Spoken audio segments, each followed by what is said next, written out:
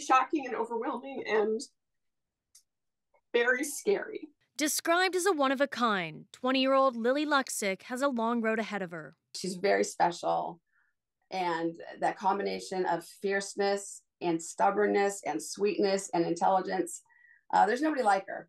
Lily was with her former boyfriend James Kelly the night he pulled the trigger at an EDM festival at the Gorge Amphitheatre. Prosecutors say she tried to call 911, and that's when Kelly grabbed her phone, took her into a field, and ultimately shot her twice in the legs. It is doubtful that she'll be able to pursue pole vaulting in the way that she had in the past. A star on the track, Lily is an avid athlete.